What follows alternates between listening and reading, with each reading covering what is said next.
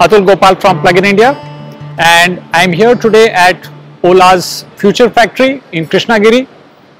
Huge building, not fully occupied yet, but the plan is that once it gets fully occupied, it will be rolling out about 10 million scooters, which is probably the largest in the world.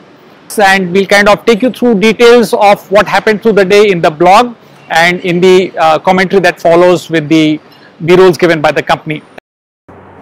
Pretty impressive factory, one of the largest structures that I have seen, 600 meters by 300 meters by 17 meters. It's a big box, and this is just one of the two big boxes that they plan to put over there. The current building can have has got space for 3 lines, and each of these lines can do about 1 scooter every 20 seconds, so you can do the math. My guess is that when we were there at the factory, I was checking the speed of the conveyor belt, and I could see 1 scooter rolling out every 60 seconds. But I am also guessing that that's not the rate at which the scooter normally gets produced. My guess is that probably they would be doing a single shift operation, and possibly about 500-600 per day is what I think the current production is. And in a way that's what the current sale is also, because there have been a fair amount of cancellations. Bhavish was asked questions, and of course he would not really be very clear on the specifics of how many have cancelled and how many have not. But they did open up bookings in March, and I believe that they will open up bookings very soon. In the next month or two, I think you should have bookings that can start. Another reason why I think the sales forecast is not very bright is because they are talking of starting off the sales for a lower priced scooter also, which is a good thing. So the S1 was discontinued as far as production is concerned, but now they are talking about S1 coming back. My personal request, and I spoke with Bhavish about this in the press conference also, was that they need to give options to customers as far as batteries are concerned, and I would be personally very happy with an LFP battery. I asked this question specifically to Bhavish, and thankfully they are saying yes right now. They will consider LFP in future. The current chemistry is NCA. NCA stands for nickel, cobalt and aluminum oxide, and it's the thermal runaway rate is much higher for NCA even compared to NMC. So if there is something that goes wrong, the fire incident happens very, very fast, and that's what makes NCA a slightly tricky battery to handle. So that's the reason why I made this request. Now the LFP cells are bigger in diameter compared to the NMC cells, so the packing density changes. So given that the space is at a constraint, I would assume that if Ola does switch to LFP, the kilowatt hour battery, the storage capacity will reduce, which means from a user's point of view the range will be less. But I guess today range is not as important as far as safety, or range can't be can be sacrificed if you think that you're sitting on a vehicle which is safer. So now let's kind of take a guided tour of the factory. Material handling has been shifted from manual to these assembly line robos, if you want to call them, or automated vehicles, and this is made from a company called Novus, and the particular model is called Carry. What happens is that each of the vehicles gets a kit, and that kit is brought to the station. That's one thing, and second is these empty trolleys have to be taken back for recutting at the end. Now the good part is that in the 90s when I used to work at Tata Motors, we had these kind of automated vehicles, but there was a path through which they would travel, and they were not smart enough to notice if there were any obstacles in the path. So these guys, they use LiDAR, and they know if someone is kind of on their path, and they don't travel at too high a speed. As you can see from the video, it's about 3 to 4 kilometers per hour. So good, it kind of saves a lot of manual labor. So here is a video of how the batteries get made. So this is the empty jig on which the top and bottom cover of the cells are placed. The top and bottom signify the cell top and cell bottom, but not the vehicle top and vehicle bottom. That's actually kind of placed transversely. The cells are placed transversely.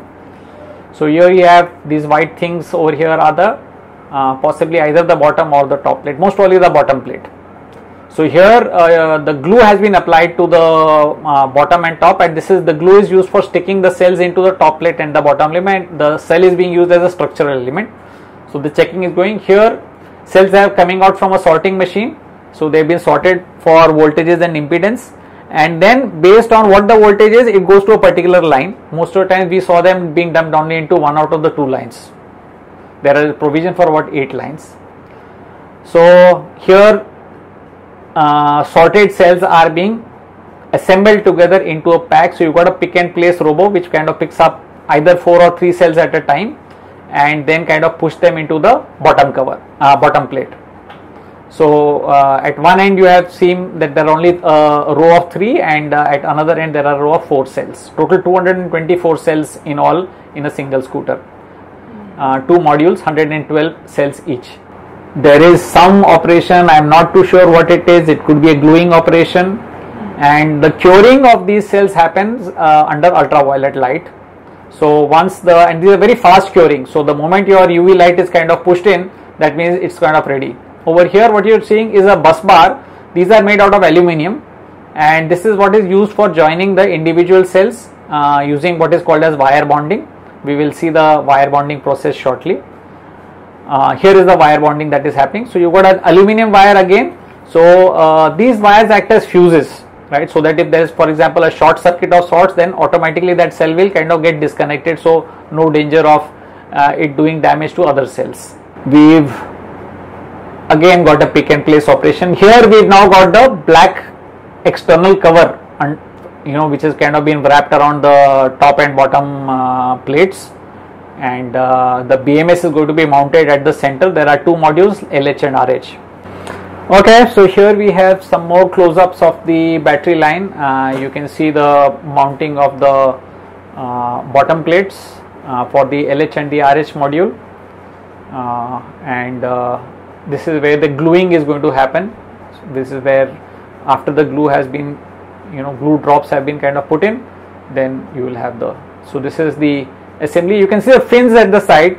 This is the BMS mounted at the center of the 2 modules, and here you have a torquing operation going on, which is very important. You need to move the right torques for IP67, otherwise you have water which can go in. There is also an air leak test that happens, and there is a very nice arrangement to have the torques checked by a green light. This is your testing area of the battery. So an air conditioned area. Each battery is at 30% SOC during the manufacturing stage. It goes up to 100%, then it is got down to 80%, 20% again, and finally at the end of all the testing it is charged up to 50% when it leaves the factory. So the trolleys continue to be the batteries continue to be on the trolley all the way up to the assembly line. So this is the weld shop, and you have about 40 child parts that go into a frame, and this does not all happen in a single time.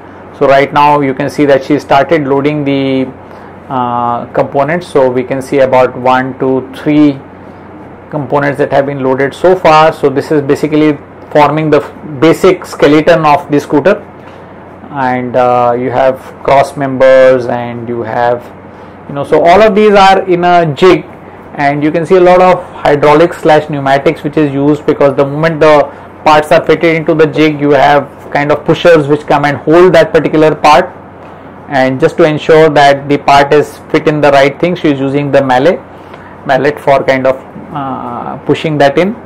And as you can see, this is bare steel. The painting is not happened yet. It will happen after all the welding gets over. Now very neat arrangement.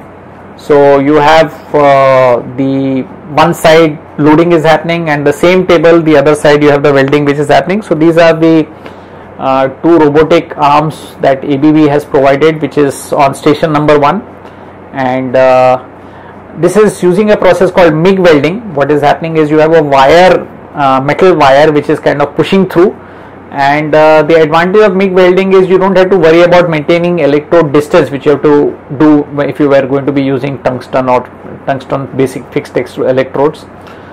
and it's a standard industry practice for the automobile industry also. MIG welding is very common in the auto industry, and the welds have to be really good quality, otherwise you can have a frame cracking or even distorting, and if that frame distorts, then the plastic panels are not going to fit in properly. So a lot of you who have noticed gaps in plastic panels, it's basically because the 3D coordinates of the frame are not what they are supposed to be. Even if you have a difference of about half mm or whatever it is, then you start seeing bigger gaps, and this is a learning curve that Ola will have to go through as it goes ahead, because companies like Maruti etc. have really kind of perfected the art of welding, and they know how to manage gaps quite well. So this is all happening because of the weld area over here. Half the welding has been done, and now more child parts will get added at this stage, and then it will go in for the second round of welding on station 1, and next to it is station 2. The frame, semi-finished frame, is being lifted from station 1, and it's now going into station 2, where you will have more parts which are kind of fitted on, and then it will go for final welding, and from there on the dispatch to the paint shop. So there are two paint shops at the factory. The one that you're seeing right now is the plastic paint ones. They use solvent based paints over here. The metal one is using water based paints, which is more environmentally friendly. So the painted parts are now getting primed. There are some coatings that they need to be put before, so that the electrostatic process, the paint is attracted towards the plastic parts. And here you can see these ABB robos, which are kind of doing the painting job. So this is a hazardous job, and it's good that most of the job is being done by these robos. Each of these robos has got about an option of 10 paint. It takes about a couple of minutes or maybe 10 minutes to kind of change colors at this particular line, and the last coat that they are applying is a clear coat. The matte finish vehicles don't have a clear coat going into this particular thing. So this is the outside view of the factory, and what I don't like is using black color walls. It just kind of, you want to make it as cool as possible, and white black according to me is not really a very cool color. Thankfully the roof is not painted black, so that's kind of silverish whitish, so that kind of reflects. Now here is nobody comes on Ola scooters to work, which is sad, because most of them travel 15-20 kilometers and are ladies. So they have this fleet of buses, about 30-40 of them, which kind of do the ferrying up and down. And the sad part again is not a single of this is electric. So I think there is some dog fooding required at the company level. They must encourage their own staff and their contractors to be using more electric. So this is a bird's eye view of the factory. You can see the trucks parked, which is your material area. And there is plan to put up another shed of almost the same dimensions at one end. And an interesting part is that there is a plan to have a 100-acre forest around, and you can see from the topography of the area they definitely need more greenery over here. It's very rocky area, and there is a 2-acre forest planned right in the center of the factory, or I think 2 or 4 acres, and they plan to take the roof out. My suggestion to them would have been to use a glass panel instead of a roof, so that the oxygen remains inside the factory premises, and they can probably have transparent chute. The roof definitely has a lot of potential for solar, and it's a tall roof, so that's a good thing. So it doesn't really heat up the factory so much. 17 meters height. So here you have the PMSM motor and the belt drive module. This is not being made currently at Ola. It's kind of coming in from outside. They plan to make it in future. The frame is being painted and assembled and welded in house. So here the frame comes from the paint shop and is kind of mounted onto the jig. And in the next operation you have the bolting of the motor pack to the frame. And this is a very interesting operation. You got the battery after being tested at the 8-hour testing at the final assembly, is now ready to go in. Look at how neatly the frame kind of accommodates the battery. The battery is heavy, it weighs about 24 kg, 224 cells. So now the orange wires indicate high voltage, and you can see at the front some kind of sealant is being applied, because that's the mudguard area. You don't want water leakage happening, because a lot of electronics which is going to be fitted from now on in the front fork area. So you can already see this is the lock which is being fitted in. Now you probably have a DC-DC converter, the white thing which is kind of, here is the disc brakes, the hydraulic oil kind of getting filled, ready to get filled in over there. And you can see so many harnesses and so many connections, and even a single one kind of going out of action is going to be stopping your scooter. So which is why it's very, very critical to have good connectors in the scooter. The dicky is the first one that gets fitted. The painted parts, there are about 40 of them in all, so they get fitted on later on. So here you can see the charging unit kind of getting tested and being okayed. OLA badging, promotional videos, so obviously they'll spend a lot of time showing you the OLA badging stuff. It doesn't really take so much time. There are in all total 40 stations in a 110 meter long line. The front wheel being assembled, very neat single fork design, but there is some criticism that the wheelbase is too long, and that is the reason why the collapse of the front fork is happening in accidents, but we'll kind of cover that later on. So here we are coming towards the end of the line. The vehicle is ready for it's on a platform right now, and it has to be kind of got down to ground level, and there are these dynamometers waiting for the testing which at the end of the line. So the scooter is being lifted by a kind of crane, and it will kind of be put down. It's 118 kg, so it's not really easy for human beings to kind of lift and kind of put the scooter down. All these operators that you see are graduates. They are from all the neighboring areas, and they don't have any auto industry experience, so they have all been trained for this job in the last 4 to 5 months, and I think they're doing a good job. So here it is, the scooter ready for unloading. Now the crane comes out, and the scooter is on its own. So here is another line, another scooter. So again we see the start where the mating of the motor transmission is happening to the frame. So concentrate on the person who's wearing the black t-shirt. So she is attaching the motor and the belt unit, and she is keeping it in the assembly area, the kind of jig used for assembly. And here you have the frame. So they are mounted in such a way that the connections are easy to make. So now this will kind of move on. So this is the kit trolley. So each of these, so what you saw just dragged in, each scooter has a kit trolley of its own. This is an advantage when it comes to customized vehicles, which they are not doing right now. They are not even given option between S1 and S1 Pro today, but I believe that will happen quite soon because they want to reduce prices. There has been some fall in demand. Here we have the kit kind of thing. Only the black plastic parts are in the kit, and the painted parts are at separate stations along the assembly line.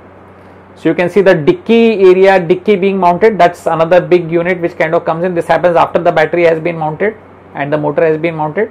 The front area, fork area, you can see what is possibly the DC-DC unit, and you can see some harnesses being kind of got in for connecting the various electronics and electrical parts of the vehicle.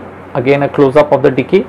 Plastic painted parts have kind of now been fitted on. So now the good part is that they're doing a good job of inventory management, because the bare plastic comes only in black color, and then depending on the orders, the painting is done at the last minute, so that way you don't have to maintain separate inventories of separate colors. So this is one advantage of having the plastic painting operations in house. And what's good is that these are all people who have not really got any automotive experience. Here is a company which doesn't have automotive experience. They've employed people who have no automotive experience, and at the end of the day they're still making good scooters. So I think credit has to be given where it is due.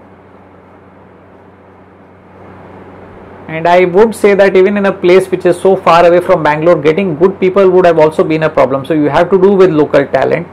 And I think I will not know about the rest of the country, but people in Krishnagiri are definitely happy with the factory coming in. It probably is one of the biggest employers of the region. So we've come to the end. Again, that lovely conveyor, it's at floor level, moves at 3 to 4 kilometers per hour, and you have a lot of screens which are showing you daily production rates and targets and all that. So there are no whiteboards, blackboards which you see in conventional assembly lines which are here. This is the end of the line conveyor. So you can see that it's now ready to kind of roll back and start its journey all over again. This is a bird's eye view of the assembly line. They are planning to have 10 such conveyors and each of them will have a maximum throughput of about one scooter coming out every 20 seconds. So the production is decided by the speed of the conveyor. So the supervisor, when he or she makes a decision of setting the speed, they decide how many vehicles you are going to be making on a day. The day we visited, they were rolling it out at about one scooter out per minute. That was the speed of the conveyor, and that should give you about 1,000 scooters in 3 shifts easily. Maybe the actual production is only about 500 per day.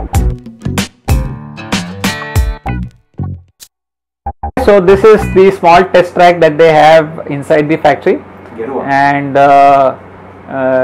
American style, they want you to kind of use the right side of the road, which I thought was a bit funny, but okay, I guess it's up to them. And we did a testing of 2 things over here. One is I tested the music function. I had to borrow a mobile phone from one of the Ola team members because it's connected via Bluetooth, and I think even at 40 kilometers per hour, as far as the speaker is concerned, you have to play it at full volume, because anything lower than that, the wind noise is much more. Now, how your neighbors will kind of react to this particular thing, it's a damn good feature for highway riding. I know of somebody who was driving a Harley Davidson who got stopped by the Delhi police and said that your speakers are illegal. So whether Ola has kind of looked at the legalities or not, I am not too sure, but I think it's a cool feature to have. Definitely very good for picnics. At least that's what the Ola team also thinks, and I would probably agree with them. The other thing that I tested over here was cruise control, and I found that very cool. Matlab, you know, you could kind of just go at a certain speed and do a press, and then it kind of continues at that particular speed till the time that you change the accelerator or brake or the regen, manual regen kind of a thing. And I think this is one feature that existing Ola users would come to love, and this alone is a kind of a killer app for the company, I would say. So this is your water wading test, and you can see that's about 200-250 mm of water, maybe a bit less, maybe 150 mm or so, and vehicle seems to be going in without too much of a problem over here.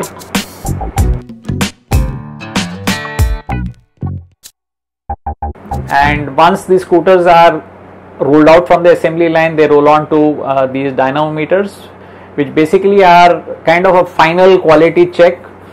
Each scooter is put through about 25 tests over here, which include things like what is the maximum speed, what is the braking distance, even the light throws are being checked over here, right? So you got basically a set of rollers. So you know, if you've seen those gyms where people kind of walk on those tracks, so you have a roller which is there at the wheel, and you know, each scooter is being tested at this particular roller, and there's a kind of Bluetooth connection which is established between the scooter and the machine. So the scooter parameters are being rechecked, so to say, by this particular machine. There are 4 such machines for a single line. So at the end there will probably be 40 such dynamometers once the full production of this particular factory gets started. So it's interesting. This is something which is very standard practice for almost all the petrol engine ones, but fortunately over here you don't need to worry about things like exhaust and all that. So that's one area which the ICE engine people need to get worried about. So they have a tailpipe pipe which kind of takes out all the exhaust from this particular room. Yeah, so here she is kind of accelerating and checking for regen to some extent. Speeds of almost 115 kmph being achieved on this particular dynamometer by the scooter, and that's interesting because that's something I have never tried in real life. I've chickened out at 90 kmph. So the visit ended with a kind of question and answer session. Most of the Ola senior team was present, but of course most of the answering was done by Bhavish himself. Now there were a lot of senior journalists, not just from the auto industry but from the financial news media also, who were kind of present, And the first question was obviously the one related to safety. And first, I think there is a lot of confusion in people's mind. A lot of people have seen a lot of fires happening, and there is this assumption in the mind of the people that all of the scooters that have caught fire have been Ola scooters. So let's clarify. As of now, there is only one scooter in Pune which has caught fire, and that's about it. So touch wood, so far there have been no repeat incidents, but nevertheless, because of the other company scooters which were catching fire, there has been a lot of pressure on the company. Now normally you do a recall when you have a root cause which you have analyzed, but I think they've not really been able to get to a root cause. That's the indication that Bhavish seemed to be giving to us. But because of pressure coming in from Gadkari and company, they have taken a decision to do a recall. Now what they do in a recall, I don't know, but they've generally announced that it's going to be a general health checkup, which is not really a kind of anything too great. But the best part is, let's kind of wait and see. I am sure that they have reconfigured their software. They might have reduced current rates. They might have taken action to kind of prevent the overheating of the electronics or the charging or whatever. Now a lot of questions were asked related to battery cooling, and Bhavish's point was that the cooling that is there in Ather and Chetak is mostly for the motor area, and it is not so much so for the battery. At a personal level, I would disagree. I would say that some of the airflow definitely would happen on the battery area. Another point that I think which we did not ask but we observed was that although the battery pack has fins, but the pack outside casing is made from plastic. So what is the utility of having a fin in a plastic? I am not so clear about. What I did here, not very substantiated, but the original, very original Etergo design had an aluminium casing. Now an aluminium casing with a fin would have made a lot of more sense, and I think even the Ather has an aluminium casing for the battery. So that's something that possibly Ola can look at in future. It dissipates heat faster. So another interesting question that got asked was about a lot of manufacturing defects that are kind of coming ahead, and the question was about whether the speed at which the whole launch happened, was it the reason why the quality was low. So Bhavish thought that this was probably a question on the competence of the company, and I think he was a bit defensive over there, and my personal take is that I think Ola has demonstrated to the world what can happen as far as time frames are concerned. And let me put it this way, that unless you really put vehicles onto the field, you don't really get feedback. So they did a few million kilometers of testing, is that what I am told, but there is no substitute to a user handling it and misusing it. So I would probably be on Bhavish's side as far as the speed of the launch is concerned. I think it was fair. I think it's a creditable job that they were able to kind of put the launch in this thing. There are of course software bugs which kind of can be rolled out, and that is unfortunately, because software is easy to change, people tend to say, okay, even if it goes wrong, I'll kind of take care of it later on. Maybe they could have done a slightly better job as far as the software is concerned, but they are in the process of rejigging the software. The cruise control has been launched now, the music is kind of working, right? So I think you will end up seeing a much better scooter in a few weeks time. Another question which kind of was linked to this particular one about perfection not being achieved in scooter was that if you've not really kind of done well enough, or have not ironed out the glitches in the scooters, why are you kind of even thinking about cars at this point of time? Again, fair question, but you need somebody with vision. It's like, I'm sure nobody asked this question to Mukesh Ambani, that why you kind of got your fingers in so many pies. But the good part is that cars are also synergistic with the other big project that Bhavish is taking on, which is actually manufacturing batteries. And I would say the interesting point to be noted is that the government seems to have expressed a lot of confidence in our young friend, and the fact that they've given almost 50% of the capacity to Ola for the battery manufacturing under the PLI scheme is an indication. I did ask Bhavish a single question from my side related to batteries, where I would say getting technology for batteries is simple, but the raw material could be a challenge, because right now it is dominated by China, the raw material. And Bhavish had a very interesting point to make in answer to the question that I asked him, and he said that the processing is dominated by China, it's not the raw material. And like in the oil industry, when oil prices go up, you have more exploration that starts happening. And his point is that if lithium prices continue to go the way they are, you will have more lithium exploration that will happening, and you will probably have more sources of lithium coming up, and processing, you will have alternatives coming up to China very soon. India could possibly be one of them. So I think very interesting and insightful answer to that question. Interesting question that got asked was the direct to customer model that the company has adopted, and especially the implication on service.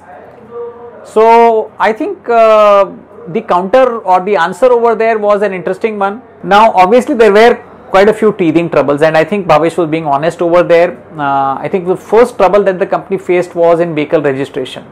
Now dealers, they know local people, they know how to get things done, they know how to bribe, right? And I think Ola probably learnt it the hard way.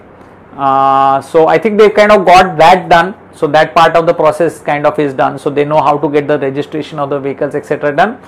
Now service is, according to me, a challenge which is ongoing, because I don't really think they will be able to kind of get that right very fast. So social media tends to amplify even a few incidents of service deficiencies. And I think this is where communication is important, and this is where community building is important. Today, I would say that there is no, what should I say, peer group help that is kind of available to Ola users. And I think that's something that the company should really work on. PluginIndia is offered to help them out with that. No reply from the company on that front. But I think there has to be a particular time which is committed to a particular customer.